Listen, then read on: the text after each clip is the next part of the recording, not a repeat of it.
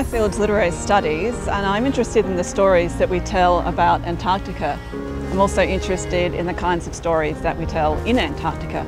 I'm interested in what people read when they go to Antarctica.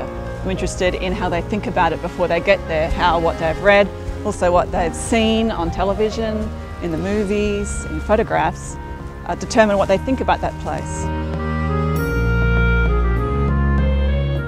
I particularly like looking at archival resources and at diaries and seeing what people do when they're in Antarctica, what they write in their diaries, what they need to get down on the page, how they use their diaries to escape from where they are in a sense. They're living in a very crowded place often and they don't get much privacy, so their diaries are a way of getting away from that. What really appeals to me is when I find something unexpected. So the expeditioners in the early 20th century, well, some of their reading was what you might expect, the boys' adventure type stories, but some of it was completely surprising. So, for example, Mawson's men had a favourite novel called Lady Betty Across the Waters, which is a very girly novel.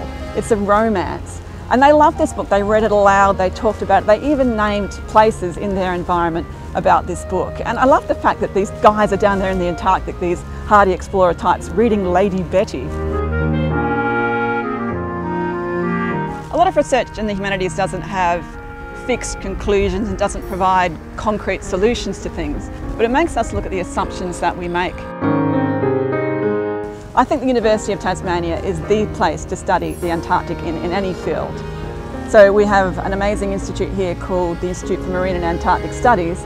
It's largely a scientific institute, but I think increasingly we have people in there in the social sciences and in the humanities, and I'm very interested in making it a broad disciplinary mix in that institute.